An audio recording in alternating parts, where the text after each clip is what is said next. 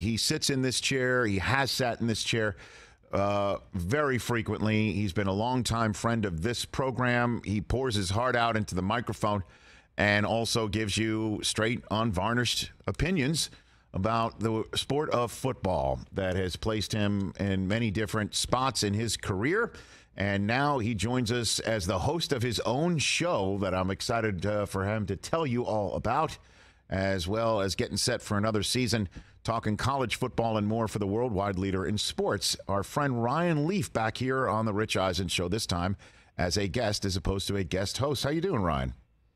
I'm good, Rich. Thanks for having me. Excited to be on the show. Okay, so go for it. Press release is out. You've been tweeting that you got great news about your professional career. You've got the floor. What do you got, Ryan? Well, I'm gonna start with this simply. I interviewed for this job a few months ago, and when they called to offer me it, they said the biggest selling point for me was my guest hosting turns on your show.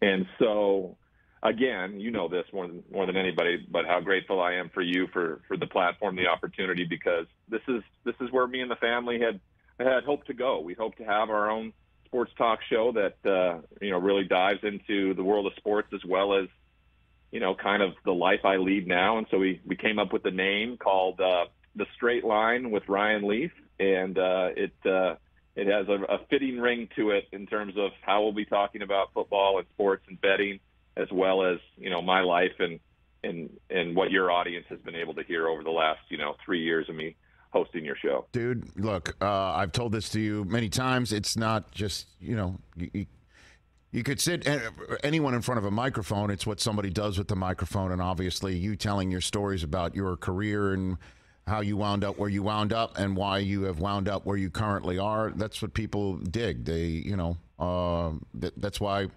people flock to any video that you're pouring your heart out. And so congratulations on that. So how can people see this? When, what time, what day of the week? What do we got? When's the Straight Line? All right, yeah. So we're going to be 4 days a week right now, Monday, Wednesday, Thursday, Friday. The Wednesday show is going to be a college football show based mostly, and then Monday, Thursday, and Friday are going to be focused on the NFL. Of course, during NFL season, we're going to dive into that aspect of things. Excited to talk about that. You can check it kind of like what you guys do on YouTube or social media and anywhere that you get your podcast until we have our distributor in place. Hopefully, our association with NBC Sports with PointsBet will allow for maybe your old partner Peacock to get involved. Okay, so we'll see. Well, right now we're excited where we're at, and we launch the show tomorrow, and you can watch tomorrow. It anytime. It's not so it's announced today, and you're doing it tomorrow. Okay. Yeah. All right. Yeah, we're kind of a startup. We just built a studio in Manhattan. The way my boss puts it, we're flying the plane while we build it, and I kind of like that. I like that they saw me and they saw somebody who has kind of been a mercenary over the last 3 or 4 years working for pretty much everybody, and they said this guy wants to build something with us, and we're gonna do it together. Well, congrats on that, Ryan Leaf. Terrific. And so while you build the plane while you fly it, let's put your seat in the upright position and talk some football right here on the Rich Eisen Show. So college football, let's start with that, Ryan, with you. Tell me why it won't just be Alabama and Georgia playing for the whole shooting match again. You got something for me on that? Yeah, it's tough. I think, you clearly saw the two best teams playing on Saturday. Georgia just didn't have to really reinvent themselves after losing the entire defense to the NFL in the first round. And then Alabama has arguably the best offensive and defensive players on the football field. If you are a Texas fan, just don't watch the game this weekend. Really? Wow. All right. So McConaughey needs to avert his eyes. Some other great college football. Kentucky, Florida is a good one you could watch, but don't do it. Really? Yeah. Check out maybe USC Stanford on Saturday night. That might be one that you'll be excited by. But yeah, it could be ugly. I even offered a score of like 63-20. Ooh. So yeah, it's a lot. And I think Steve Sarkisian has gone into this week trying to lower expectations. He understands that he's like, this team will not be defined by this game. He knows Nick Saban really well, and he knows what this could look like when it plays out. This team won 5 games a year ago. They lost to Kansas, right? They haven't improved that much in terms of a roster turnover. I think the young quarterback's going to struggle against the likes of Will Anderson in that defense. So, yeah, it could be a long day for the Longhorns. What's it like in a meeting room or a film room when everybody in the room knows, oh, God, that matchup's a problem for us. Oh, gosh, that's going to be an issue for us. And a coaching staff just knows, it's got to be one of those any given Saturdays. What in the world is that like, Ryan? It's a tough one, right? When you're looking around the room, when you're in there with your staff meeting and you're going, like, you look at Will Anderson and you're like, how can we stop him? We can't put 5 guys on him, then everybody else is gonna kill us, right? I mean, it's absolutely decimating to your optimism about something. But like anything, and I think when Oregon walked into the Horseshoe a year ago against Ohio State, right?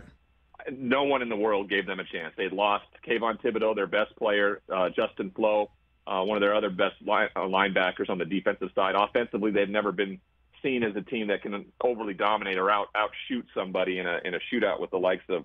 And they went in and beat them, right? So that's the example. This one's at home, right? This one is in Austin in front of a ruckus crowd, big noon kickoff on Fox. There's a big hoopla to it.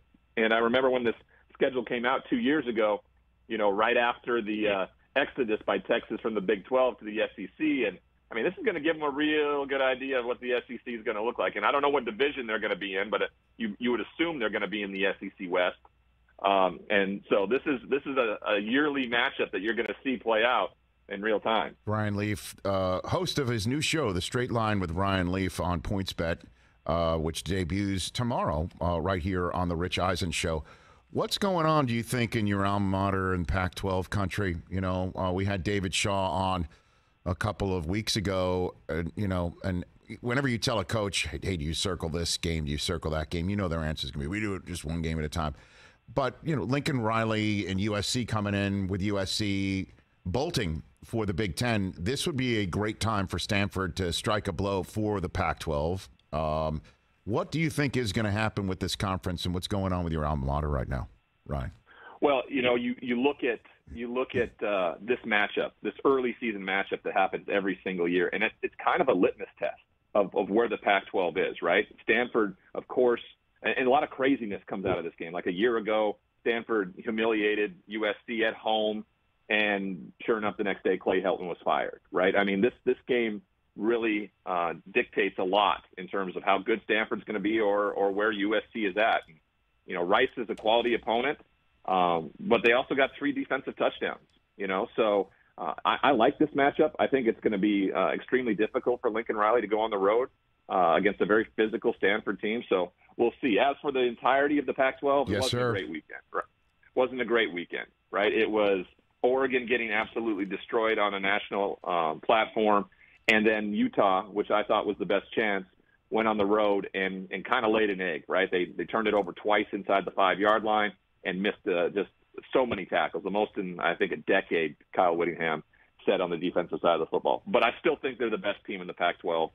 They'd have to do something unprecedented. They'd have to go and run the table to be considered in the college football playoff conversation. I don't think USC ultimately this year gets there. I think they're going to be a team with 2 or more losses. As for my alma mater, they didn't look the part, right? Their young quarterback, who was the transfer everybody was excited about, was pretty undisciplined, and I expect the coaching staff to have a real kind of come to Jesus conversation with him, that he has to stay within the confines of this offense to be successful at this level. They go to Camp Randall this weekend on the Big FOX as well, and that could be a real welcome to the Division I football for the young quarterback. They're 17-point underdogs, I think, at the time of yesterday. So I like their head coach. I like where they're headed. I like how they're playing defense, which I think will keep them in a lot more games this year. Mm-hmm. I'm excited for Pac-12 football. I am. I'm excited for it every week. I have Oregon BYU next weekend, which I think is going to be a heck of a matchup, a heck of a game in Eugene. So excited for that too. No, I hear you, and I don't blame you for wanting to talk up Pac-12 football. If I went to school there, I'd want to do it as well. But I fear they're on the outside looking in, sir. I really do. That this is all. Rich. I even think with Utah, if they were to run the table in the conference, which has never happened before in the history of the Pac-12 conference to win all 9 conference games, if they were to do that and be a 12-1 conference champion, I still think they'd probably be on the outside looking in. I really do. So I agree with you on that. It's just the narrative around the Pac-12, unless it's USC, I think, they're not going to get the benefit of the doubt. Ryan Leaf here on the Rich Eisen Show. Who's your Super Bowl pick? Everyone on game day morning chose the Bills. Do you choose them too? What do you got? Well, I did until I saw that graphic. When Wow. everybody in the world is going with something, Right. I was with you though. You were turning about. I have, Bills are my team to win the Super Bowl. Right. I do feel that way. I don't think they win tomorrow night. I think they get beat by the defending world champs. That's possible. I also want the answer around how the offseason was addressed by Buffalo, because the last we saw of them was the coaching staff absolutely just with egg all over their face. How did they address it? Did they address it in the locker room? Because they've never addressed it really publicly. They have to have addressed it in the locker room because this is the first time they're going out. What happens when the pressure and the stress of that moment happens again? Do they fold like they did in Kansas City, or do they overcome and become the best team in football this year? I think great value teams out there, I think, are the Chargers, the Ravens, and the Vikings, to be honest with you. There's some real interest in those 3 teams, in my opinion. But the Bills, I hate to do it. I think that they're the best team in football. We'll see how they respond. They are. I mean, even last year when they wound up 13 seconds shy of beating the Chiefs in a playoff game that we're going to be talking about for years to come, certainly because we're going to see Allen and Mahomes go at it with each other for a decade more, knock on wood, for those fan bases and those players and franchises. But the Bills started last season with an awful loss at home to Pittsburgh, making us wonder what the hell was going on with them.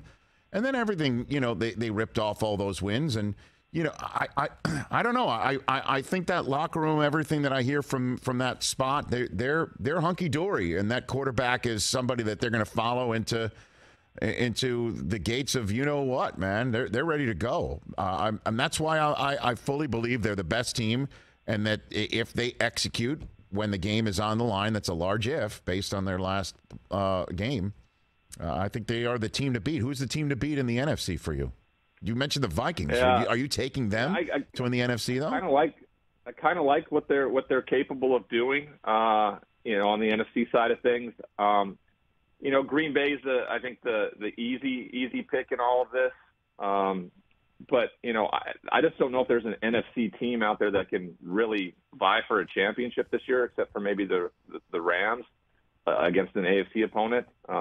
We'll see. Right now, I'm going to go with the guy that I don't think a lot of people expect, and I'm going to go with the Vikings finding a way to get there under new head coach Kevin O'Connell and Kirk Cousins. All right. I love that offense. I think the defense has improved. I think there's just a new lease on life there in Minnesota. So that's a great value one for me. I don't think they win the Super Bowl by any means. I think whoever gets there from the AFC ultimately does get it done. Ryan, thanks for the time. Thanks always for sitting in this chair. Congrats on your new gig. We'll be watching. You take care. Thank you, sir. Thank you, Chris. Thank you, TJ. Thank you, Mike and Heller. Close enough.